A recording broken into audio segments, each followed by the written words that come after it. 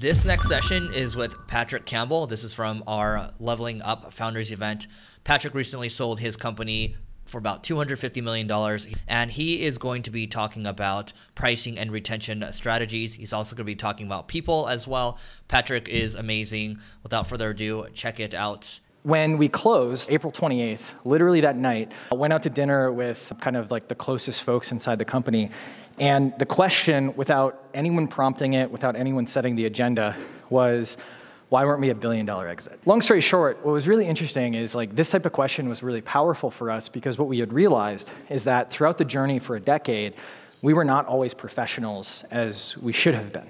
But the thing that was really, really fascinating about it is as we went deeper and deeper on this particular question, we started to realize there were so many different things that we waited too long on, we were penny wise and pound foolish on, and also things that we were just so insecure about doing that it definitely eroded our opportunity and eroded our growth in different ways. And even though we had a really, really good outcome in the whole situation, it was one of those things that like, this is the thing that like keeps me up at night right now of like, oh, I need to be better, I need to be that professional.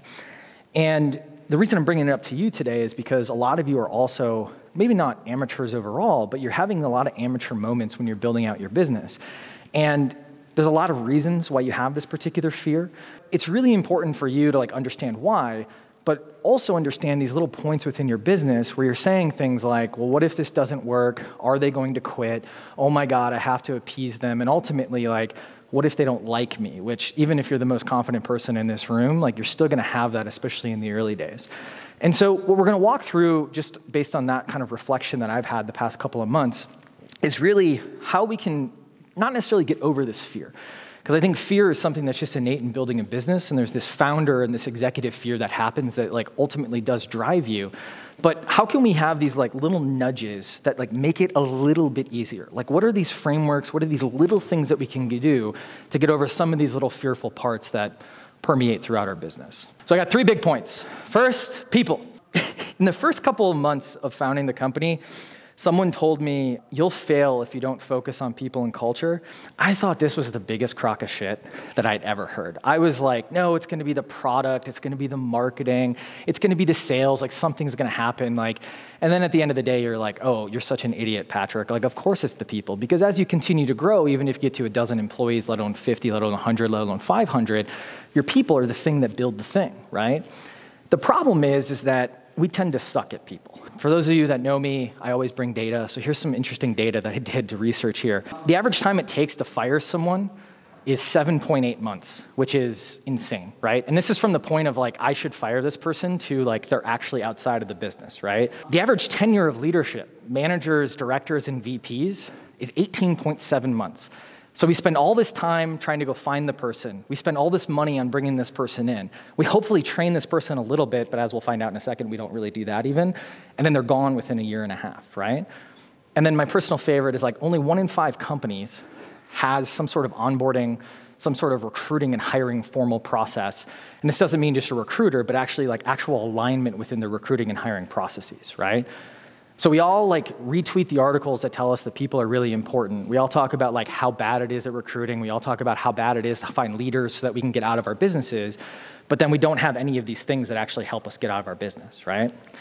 And the one piece that I found was really, really difficult for us is just reinforcing our values and making sure that our values and the behaviors that we wanted to encourage actually permeated throughout our culture.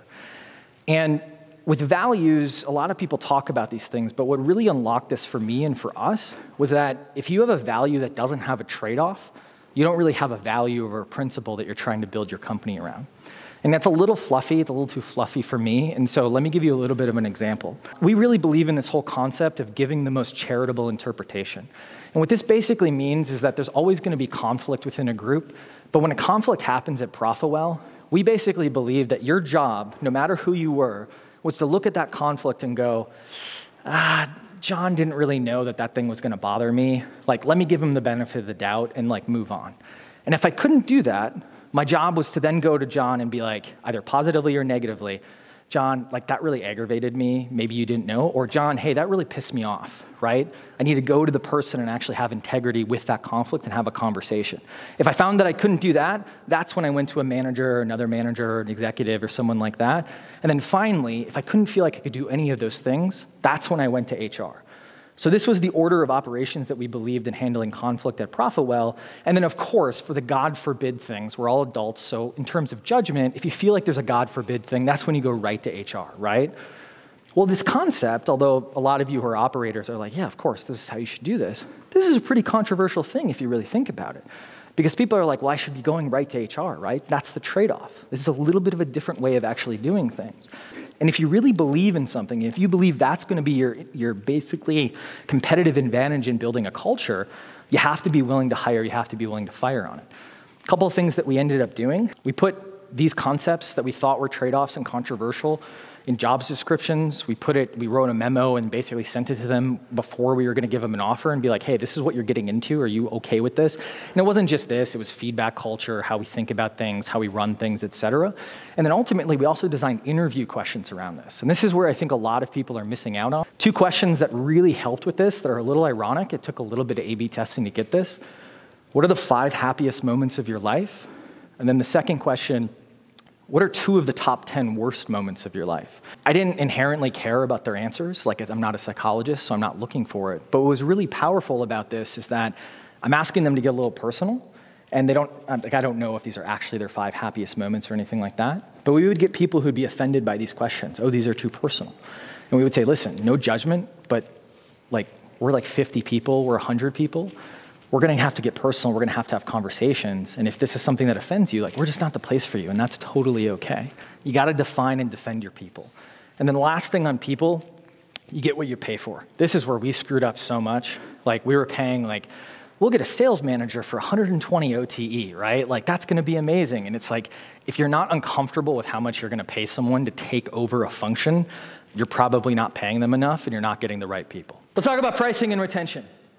You should ask yourself this question every single month. I don't really care what type of business you're in, if you're in SaaS, not in SaaS. Basically, what if a private equity firm bought us tomorrow? I have this on a recurring calendar invite at the first of every month because it's a forcing function since private equity firms, I love them to death, but they are vampires for lifetime value, right? They are professionals. Their goal is to buy a company and do all of the things that you were too much of a wuss to do in order to get more value out of those particular customers, right? So this is why I asked this question. Well, here's what they would do. It's a little bit generalized. I can go really, really deep on SaaS and subscription companies. But first thing, if your NPS is over 20, raise prices, even right now. We're after the 3rd wave of cuts in most products. But if your NPS is over 20, which is a very bad NPS, raise your prices. How do we do that? I know it's shocking. Here's an email that I found works really, really well no matter the type of business. It works for everything from car washes all the way to enterprise SaaS companies in terms of messaging. And it happens not only to raise your price, but also if you're making any pricing changes. First thing, over the past year, we've added so much value to our product. We've made you this much money. We've added this feature, and it's used daily by you. I'm bringing actual data from that customer, and it works for consumer products as well. For us to continue to invest in making this product more valuable for you, we're going to have to raise your prices. Notice, it's about them. It's about bringing more value to them. It's not about me. It's not about my costs or anything like that. It's all about them. It's always a shock when you're saying you're raising prices. So what I'm going to do is I'm going to say, because you've been so loyal to us, you've been with us for 4.5 years, as of today, we're raising prices on all those disloyal people who haven't ever used the product, all those new people who haven't used it, but for you, we're going to give you the same product or the new product for the same plan for the next 6 months, right? And then you're going to get bumped up. It's known as a legacy discount, and then give them always an out. Thanks for letting us be a part of your mission or your life if you're a consumer product. If you have any questions at all, let me know. All replies go directly to me. Most important part, and I swear to God, if you all use the same text, it's going to ruin it for everybody. So adjust it for your business. P.S. If this materially impacts your business or your life, let me know and we'll work something out. It's basically for everyone in this room. None of us want to spend more money. But when we see all of that, if we believe everything they said and then we see that, we're going to go, oh, yeah, we do get value. We're not going to make it difficult. Or it's for people who are actually affected, and basically they can, reply and get a discount, essentially. All of these companies, PE firms, they have at least 3 to 5 add-ons, more offerings. Lifetime value for a customer that has basically 1 or more add-ons is typically 20 to 50% higher, mainly because they're not only paying you more, but because they're using more of your products, they retain at a higher rate. What products should you have as add-ons? Think of things that basically less than 40% of your user base would use, but they're willing to pay for it. That's kind of the hack. And then a couple of last things to be really helpful. Price localization. Even if you only target people in the States, you should have different prices for different regions or different segments. If you're selling internationally, make sure your US price versus European price, et cetera, is different. If you're a non-discount brand, cap your discounts at 15%. Every time you go over that, you're not gaining more users. You're just killing your churn, you're killing your repeat purchase rates. If you test 15 versus 25, and 25 works better, surprise, you're a bit of a discount brand, at least for that particular segment. 15% to 20% of your new monthly revenue should come from your existing user base, meaning your new customers should be, or your existing customers should be spending more with you on a continuous basis. And you gotta make sure you have 10 plus offerings over time. Not as of today, but like the best and fastest growing companies out there, they have 10 or more offerings. All right, so that's it for this session. Hope you enjoyed it. If you are interested in learning more about the Leveling Up Founders private event, it's basically an annual thing where we gather the top founders and also the top speakers and ultimately just help each other grow our businesses faster. Last event was rated a 9.8 out of 10 and everyone said it was more so about the people. The speakers were amazing, but the people are even more amazing. So you can go to live.levelingup.com to learn more if you are interested, and we'll catch you later.